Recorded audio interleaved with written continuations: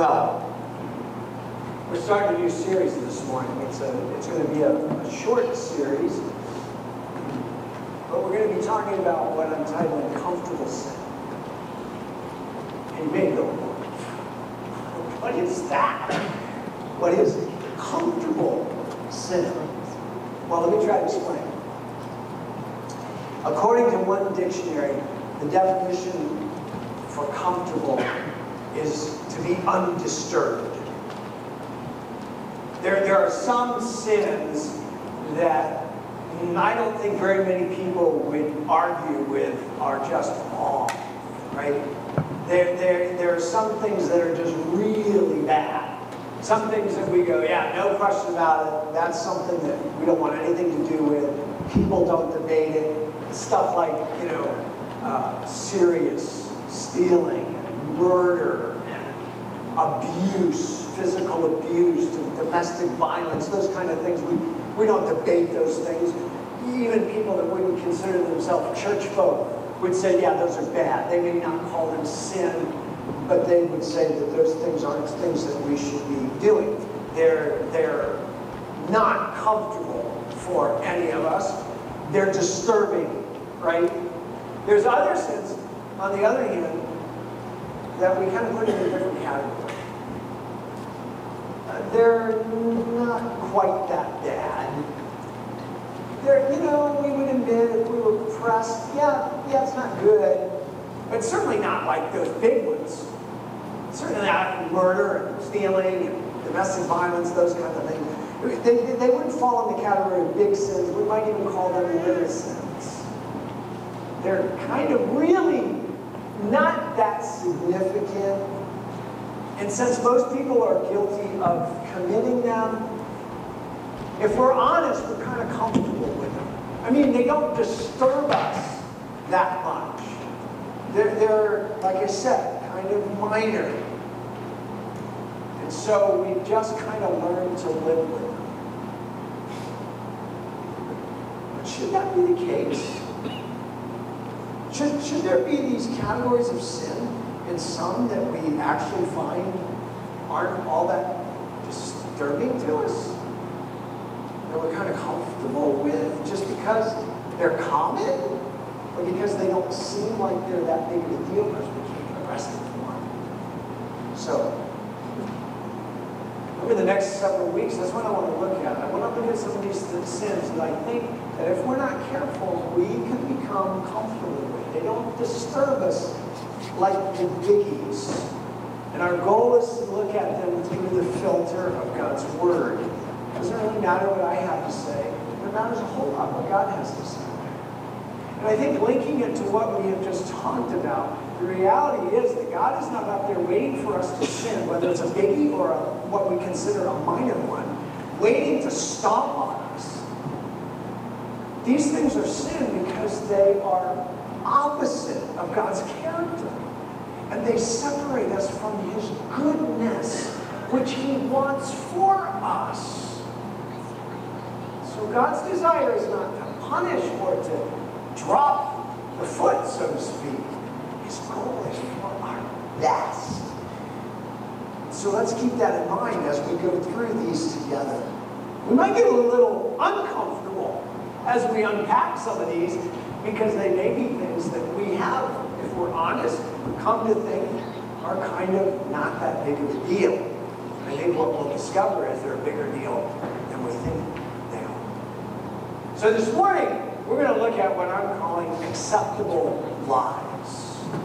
What are these acceptable lies, and how can we understand this a little bit better?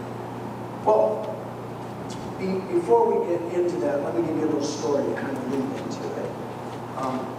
Some of you, most of you, I think, probably know that not only am I a pastor, I'm the son of a pastor. I grew up in a pastor's home.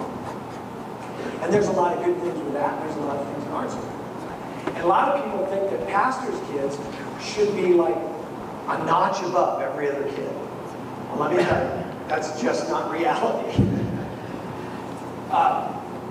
One of the things that we struggle with, my siblings and I struggled with growing up as pastors' kids, is not going to church. That really wasn't a big deal. We liked our church and we liked the people in our church.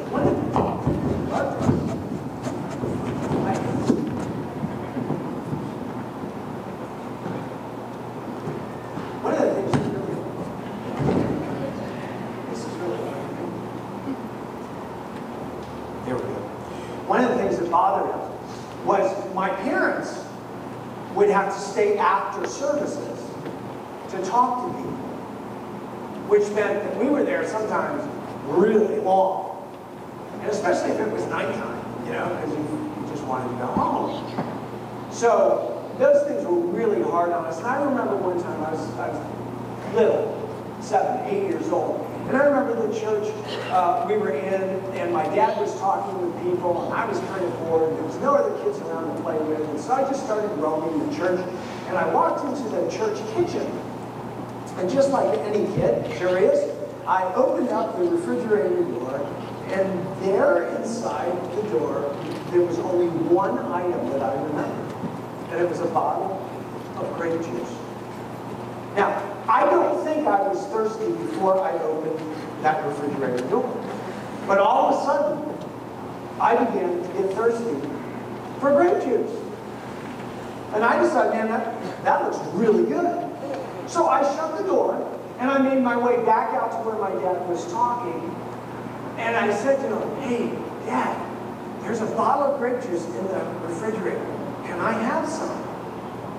And he looked at me and he said, no, son. That is for communion. So leave it alone. That is not the answer I wanted to hear. Then he said this, which I really didn't want to hear. There's a water fountain around the corner. Just get water. I didn't want water. I wanted grape juice. So I left the scene where my dad was, and I was walking begrudgingly toward the water fountain. But to get to the water fountain, you had to pass the kitchen again. So I decided I wanted one more look at the grape juice in the refrigerator. So I opened up the refrigerator again, and there it was, this ice-cold bottle of grape juice. And it was almost like it was talking to me at this point. Come on, Andy, just one sip. Nobody will ever know. You know how good it's going to be. And as I stood there staring at that grape juice, I convinced myself that all I want, I didn't want to drink like half the bottle, I just wanted to sip. And so I reached inside, I looked around, made sure nobody was around, I unscrewed the top, boom, took a quick swig, looked around again, boom, took another quick swig, looked at the bottle, noticed that there really wasn't that much gone, put the top back on, slid it back into the refrigerator, shut the door. That was great. That was so good. Nobody saw me. I'm good to go.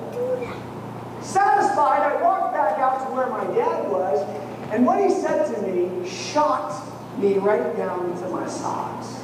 He looked at me and he said, son, I thought I told you not to drink that grape juice.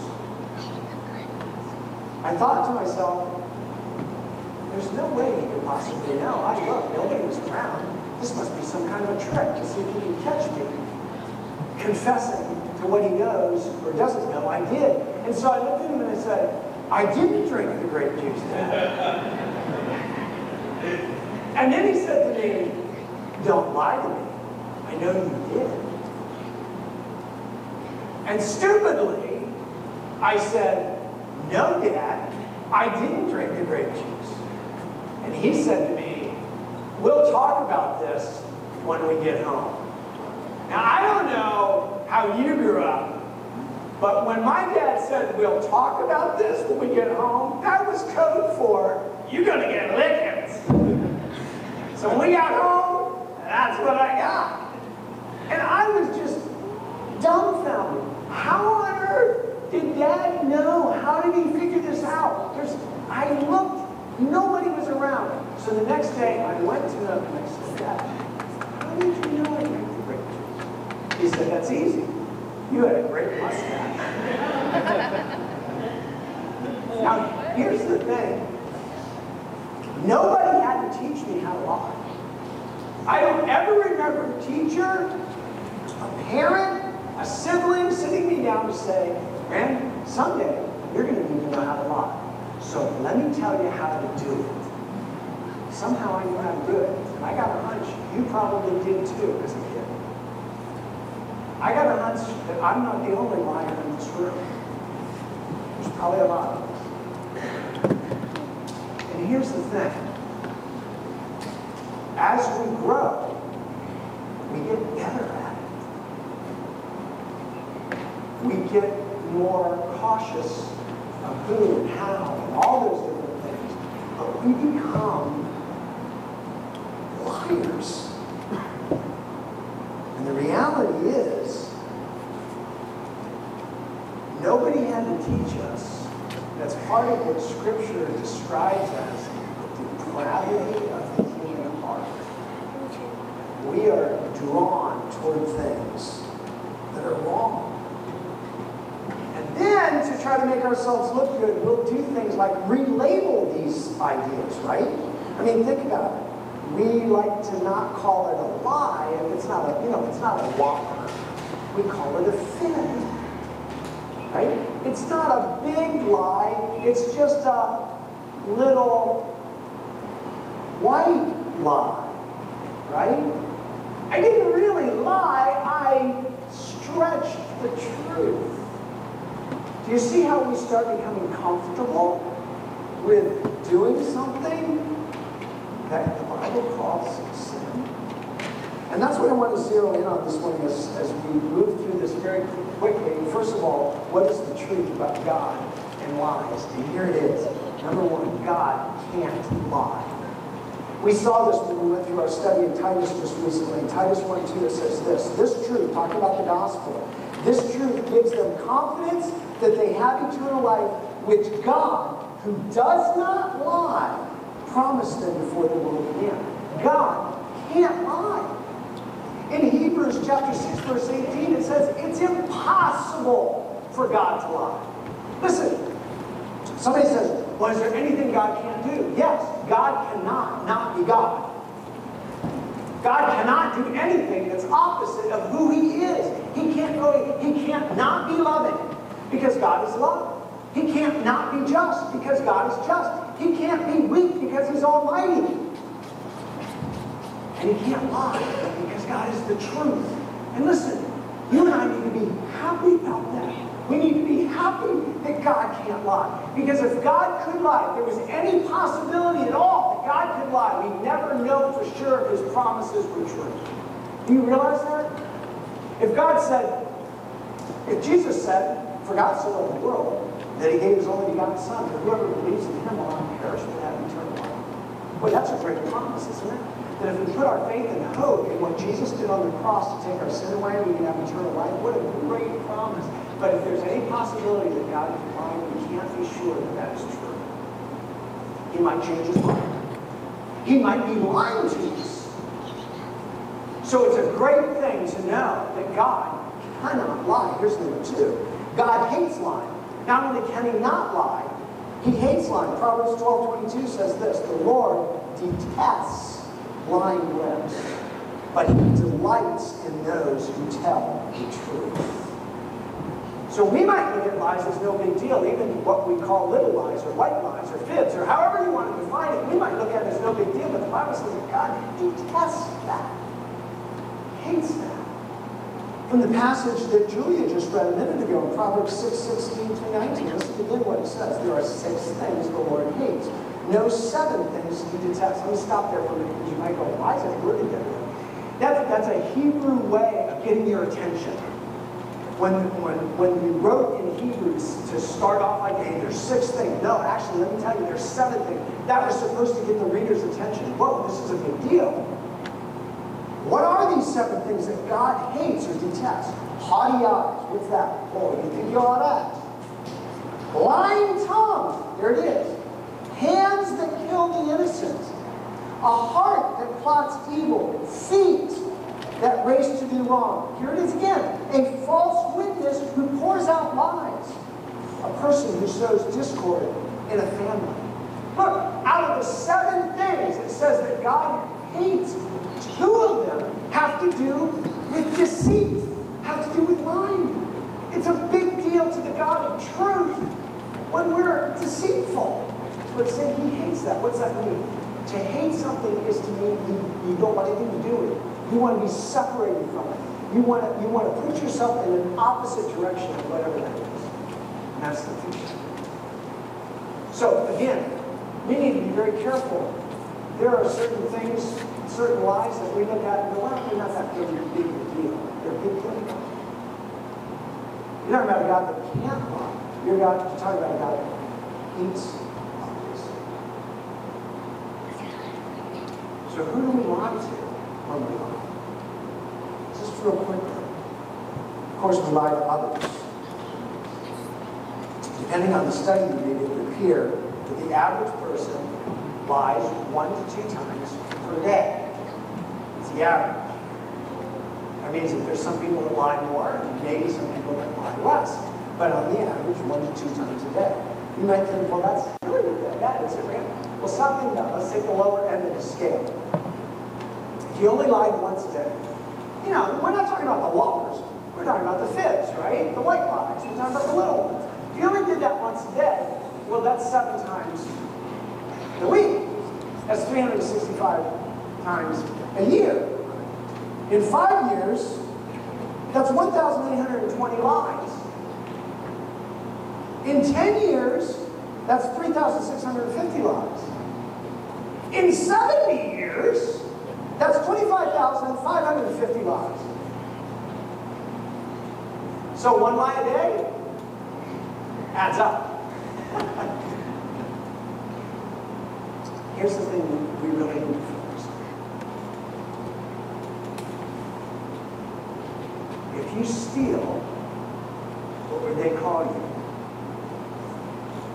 A thief, right? How many times do you have to steal to be a thief? Once. If you commit adultery, what would they call you? An adulterer. How many times do you need to commit adultery to be an adulterer? Once. If you lie, what does that make you? A liar. How many times do you need to lie in order to fall into the category of a liar? So this liar is looking at a bunch of other liars, if we're honest. Now, none of us want to add up how much we lie. But guys, I've got some sad news for you this morning. There's some other studies that show that men tend to lie twice as much as women. And men lie usually to make themselves look better, and women lie because they want the other person to feel better. So we even lie for different reasons, right? And sometimes lying, we don't think we do it that much, but sometimes it just becomes automatic. I don't know if you've ever had this experience. Several years ago, we have this, I don't know if you guys have one of these, we have this kind of caddy in our shower that holds different things. It hangs off the shower area. And, you know, there's stuff in it, mostly Louisa's stuff, but anyway, there's stuff in it. And I was in a hurry one day, getting ready for something, and I hit this caddy, and out popped this razor. And it fell out of the caddy, hit the tub, and the razor head popped off the handle. And so I'm like, oh my goodness. I pick this thing up, I'm trying to put the head back on the handle, and I can't quite see what I'm doing. And I'm like, I'm in a hurry, I don't have time for this.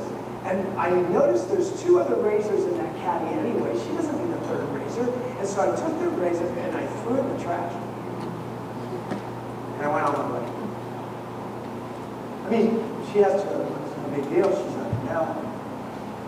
Several days later, she comes to me and she says, hey, have you seen my razor?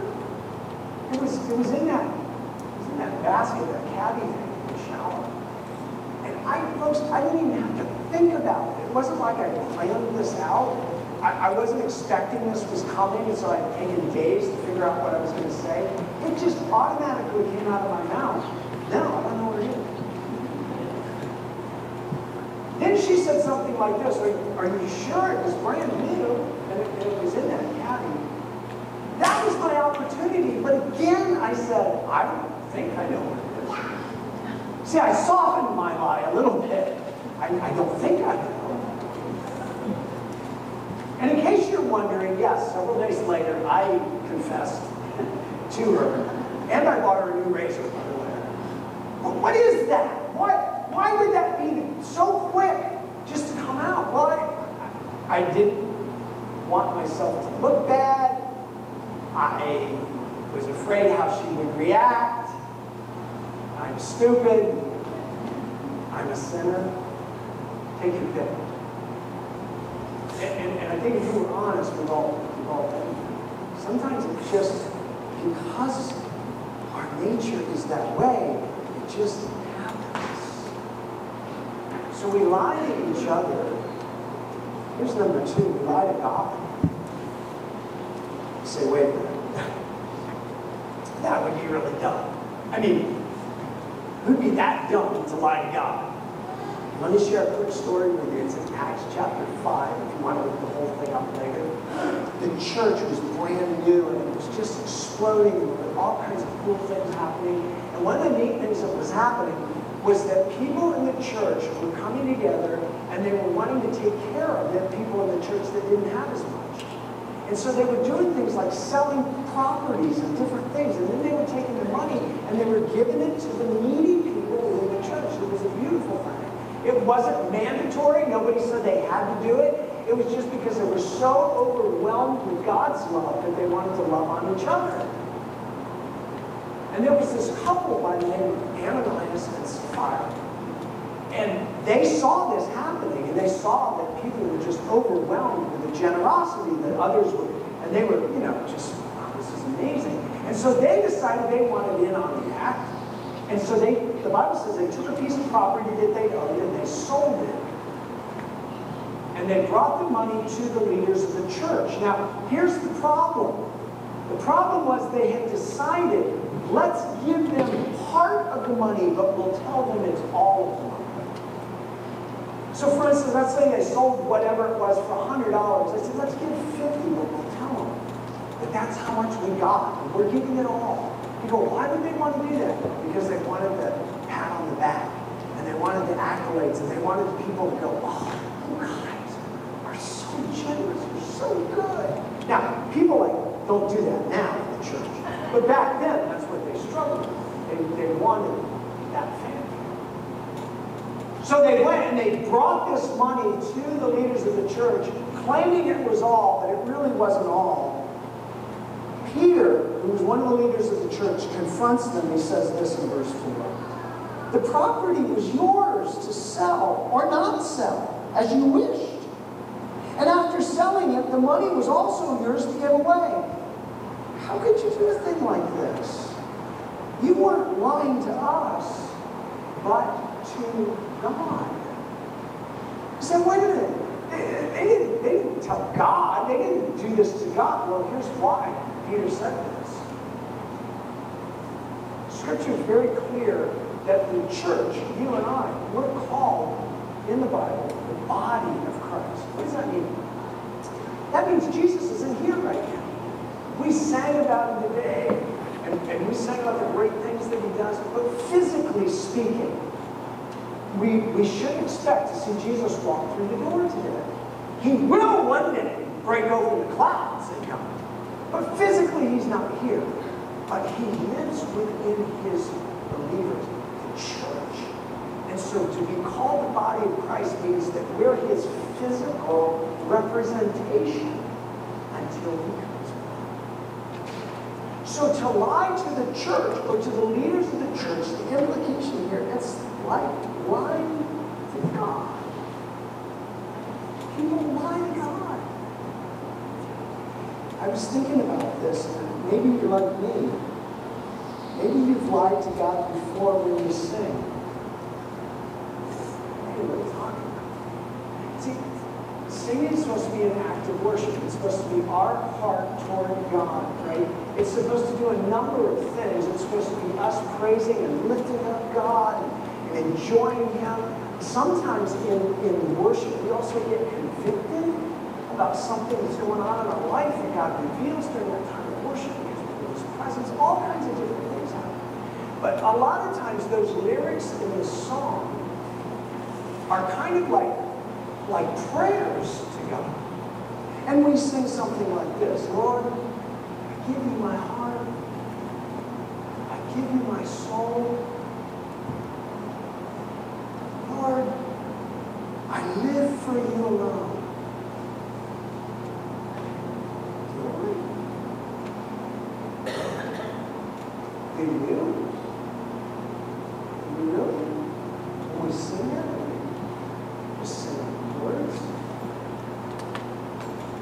realize how serious it is to say that to God and yet not really do it?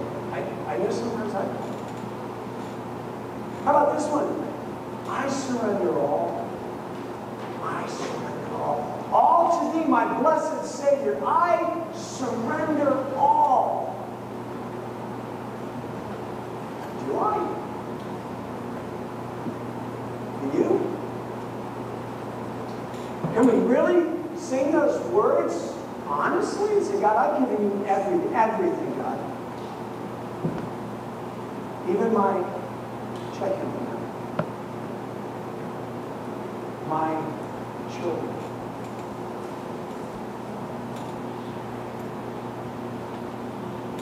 Again, I can't speak for you, but I know sometimes I've caught myself singing some of those things going, my heart's not there, this is not true. Not having to repent. See, folks, if we're honest, we lie to God. We lie to others. And here's number 3. We lie to ourselves. Listen to Galatians 6:3. If you think you're too important to help someone, you're only fooling yourself. The word in the original is literally deceiving. You're only deceiving yourself. You're only lying to yourself. You're not that important. Look, if you think you're all that, guess what? You're not. And you're only deceiving yourself. You are lying to yourself. You are no better than the next guy. We are all image bearers of the Creator who made us.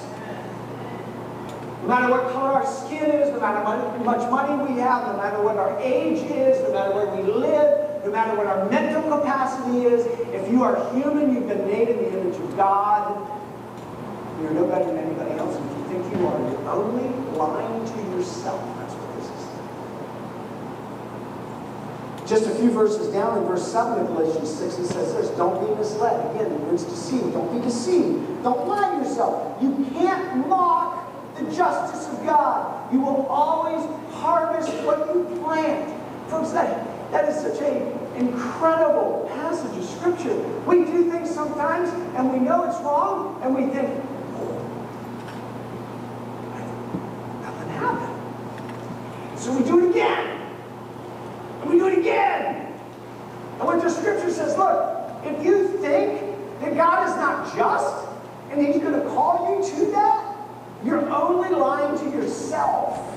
What do you say? It's going to come home. James 1, verse 22, it says this.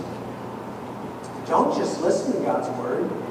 You must do what it says. Otherwise, listen, you are only fooling yourself. Again, deceiving yourself. Lying to yourself. If you listen to the word and you don't obey it, it's like glancing at your face in the mirror. You see yourself, walk away, and forget what you look like. It's really kind of an interesting illustration, isn't it? He says, look, if you're hearing the word, but then you're walking away and you're not doing it, and you think you're okay, you're just lying to yourself. It's like looking in the mirror, and your hair's all messed up, and you got hana butter running out of your nose and everything else, and you go, oh, good. And you walk away, and you think you look great. The only person you're fooling is yourself. The only person you're lying to is yourself. Everybody else knows the hypocrite that you are. So we lie to ourselves. 1 John 1:8 says, if we claim we have no sin, we're only fooling ourselves and not living in the truth. Hey, I'm not that bad of a guy. Yes, you are. That's why you need Jesus. And if you think you're not that bad of a guy, the only person you're deceiving is yourself. That's what it's saying. See, before you can get saved, you need to realize you're lost. Before you can come to Christ for salvation, you need to realize you need salvation, that you don't measure up to God. That's where it's at. Until you do that, the only person you're deceiving is yourself. See, addicts do this all the time, right? We talk about addicts living lives of deception. They deceive others. They end up deceiving themselves. They say things like, I can quit anytime I want. And anybody that knows and lives with them knows that isn't the case because it's not happening. Well, I only had one. You know, well, no way one would have done everything that's implying that you're doing. I only take it to relax. Right? Those are all things that deceive ourselves. We deceive ourselves in marriage, right? It's all her fault. It's all his fault.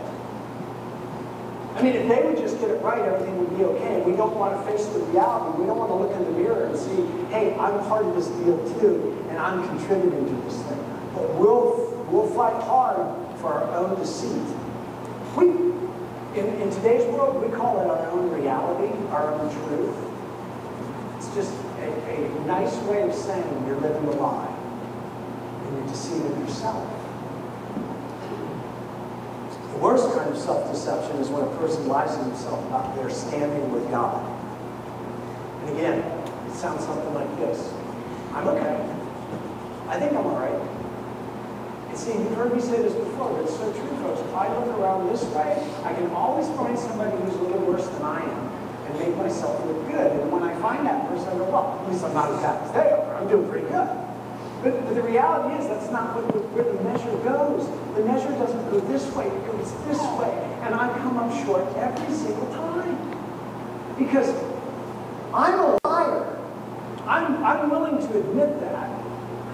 I'm also willing to admit that you're liars too. But the question is, will you admit it? I'll admit that I'm a liar. Guess what? That makes me fall short of the perfection of the holy God who created me. Which means I need a Savior. Which means I'm not in good standing. And the greatest self-deception of all is the person who thinks that they're good enough to stand in the presence of a holy God on their own. And you can't. You can't without Jesus. So why do we lie? Very quickly, I'm just going to run through these really fast.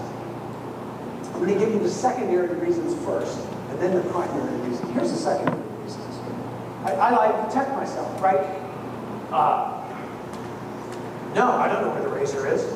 Protecting myself. Why? Because I don't want to get my wife yell at me because I threw a razor. I'm avoiding conflict. Not avoiding harm necessarily, because I don't think she'd beat me up, but, you know. Usually I lie because I want to protect myself. Or I want to protect others. I don't want to say something that's going to hurt their feelings. So, how do you think this makes me look? And we don't tell them the truth, because we don't want to hurt their feelings. We don't say that we don't like certain things because we're really trying to protect their feelings. And I wonder how many times we're really trying to protect the other person's feelings, or again, avoid some kind of conflict because it's uncomfortable for me.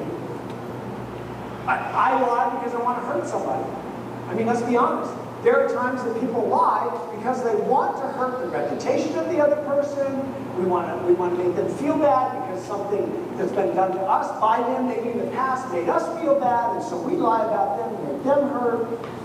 We want something. We just want it. And so in order to get it, I think I've got to lie. Right?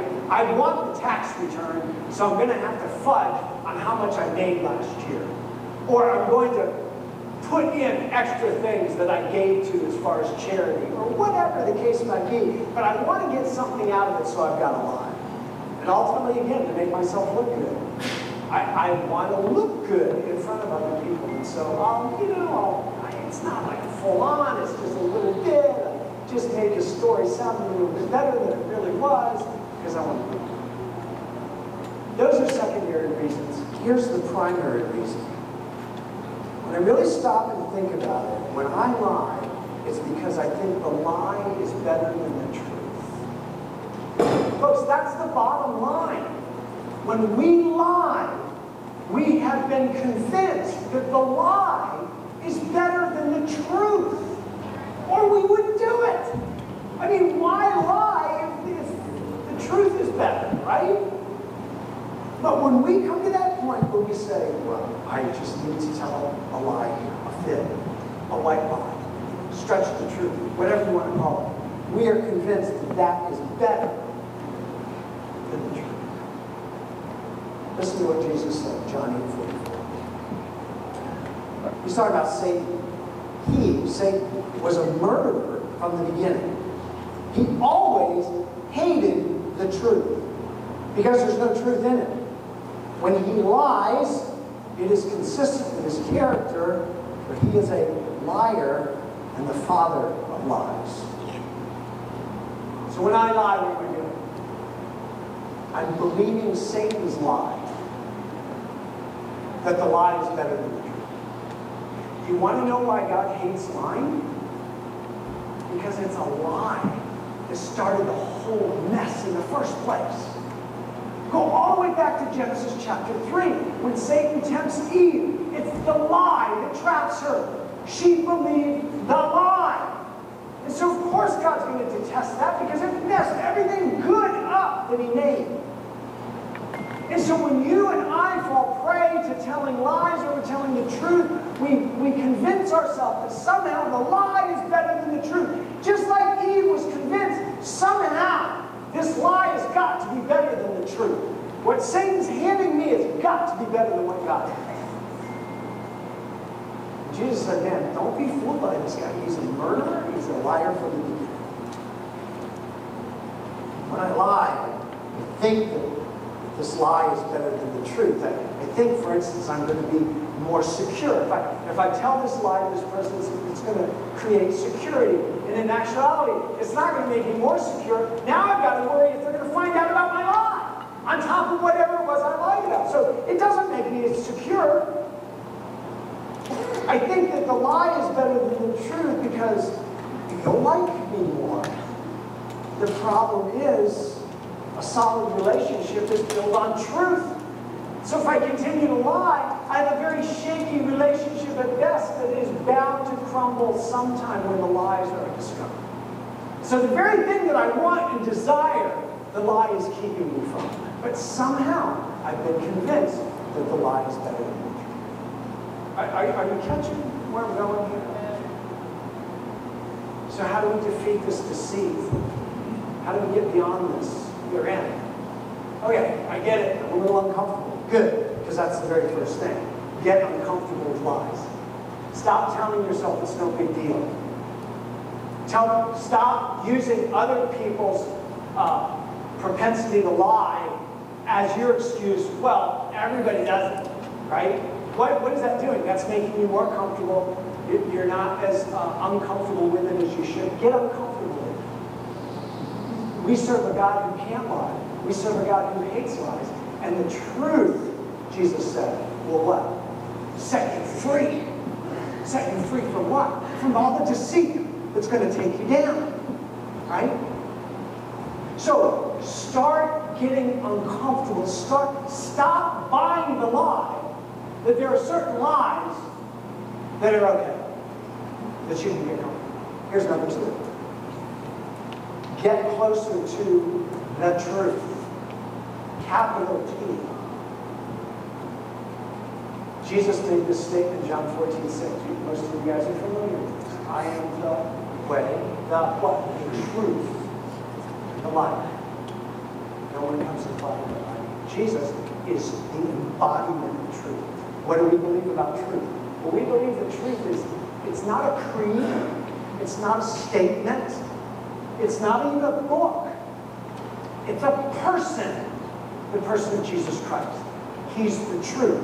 The closer I get to truth, the further I get from lies. So draw close to the truth, and the lies that you are tending to tell, they won't show up as often. Because your relationship with the truth will grow and grow. Here's number 3. This perhaps is maybe the most difficult one. Get accountable to a brother or sister in Christ. Listen, we talked about encouragement last week. This is part of that encouragement. I may need you to help me become more honest in the way I live. But I can't get you to help me unless I am honest with you about the deceit I'm living. See why it's hard, but it's so important to find a brother or sister. Listen, that's one of the reasons that we have CR, Celebrate Recovery, on Monday nights. You say, well, it's all about lying? Well, not all about it, but it's a big part of it. Learning to live honestly before God and man about the hurts, habits, and hang-ups in my life. It's getting other brothers and sisters involved in encouraging you and helping you become whole like you need to be. In the very least, you need a brother or sister in Christ that you trust, that you can go to and say, look, I got to be honest with you, I'm struggling with this. I don't know how I've got myself into this kind of pattern or habit. Would you help me? Could we meet on a regular basis? Could we talk about some steps that I need to take in doing the honest thing? You say, man, that's really vulnerable. Yeah, it is called being real. It's called loving each other enough to do that with each other. You go, well, why did they go around and tell people? Well, hopefully you're going to pick somebody that doesn't do that. And hopefully there's nobody in here that would do that. Because we understand how serious this is. We understand how much that God wants us to be people of truth, who walk in the truth. Not just say that we believe this, but they are honest, truthful. Listen, folks, I call this message acceptable lies. There's really no such thing. It's perceived, it's our perception that they're acceptable. It's our perception that we can be comfortable with them, but we shouldn't be. There shouldn't be anything about dishonesty that we're okay. We serve the God